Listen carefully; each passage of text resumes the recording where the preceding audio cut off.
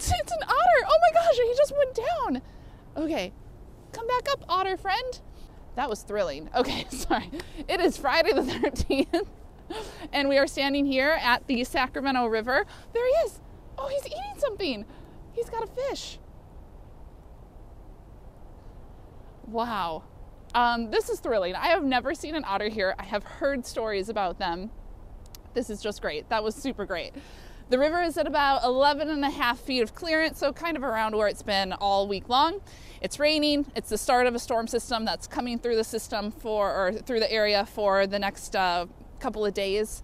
But you can see, if you look closely over there, there's a crew working to clear out the debris that's floating down the river, and there's a lot of debris to be cleared out. So I think we're all just hoping to have a lucky Friday the 13th, and considering we just saw an otter, we're well on our way there. So.